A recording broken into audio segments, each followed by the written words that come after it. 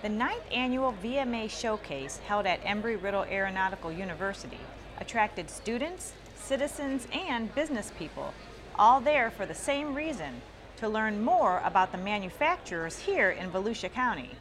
Area manufacturers like Bob Cate, president of Advanced Machining in New Smyrna Beach. Well, we started out in, like I said, 1,200 square feet, and we ended up moving into a 7,000 square foot building, and we got that building totally full.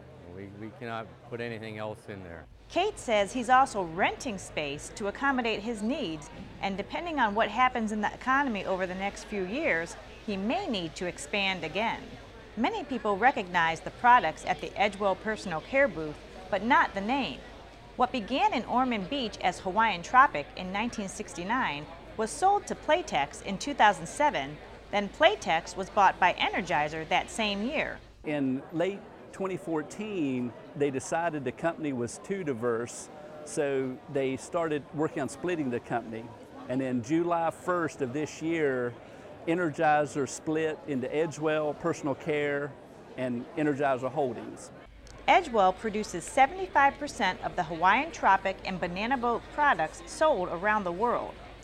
The company recently started an aerosol line that will also produce about 75% of the worldwide production. That new production line will create about 25 new jobs. Neil says the connections and networking are a huge benefit of being a VMA member, and it's that connection that helped his company get through a potential production crisis.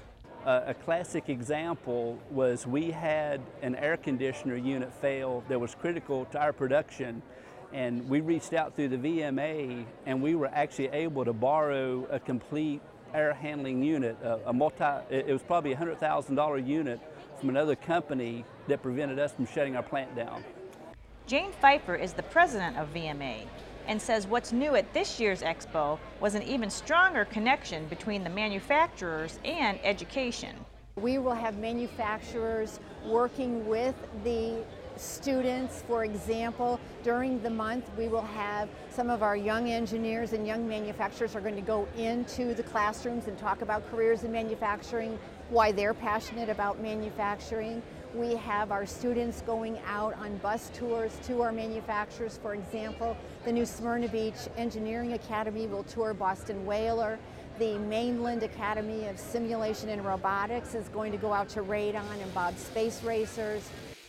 The VMA Expo included 2 competitions, student robotics and an art competition.